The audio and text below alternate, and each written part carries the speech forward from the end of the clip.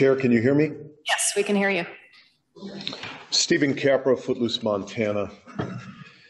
We are back in the world of 1890 with this commission. Congratulations.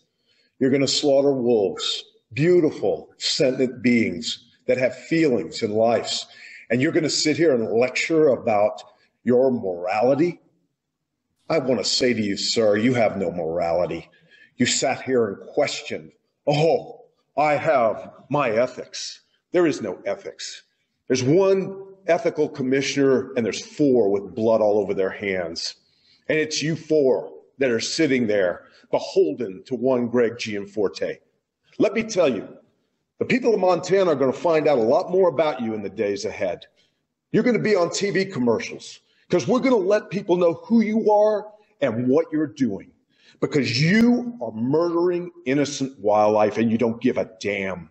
This is politics. This is about tearing apart people in our state. It's about creating a culture battle. It has nothing to do with science. It has nothing to do with morality. It has nothing to do with decency. And when we sit here and hear these trappers, less than 0.5% of our state talking about ethics, talking about their classes, these people are sick.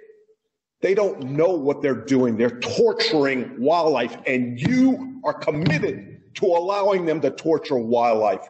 God have mercy on your soul.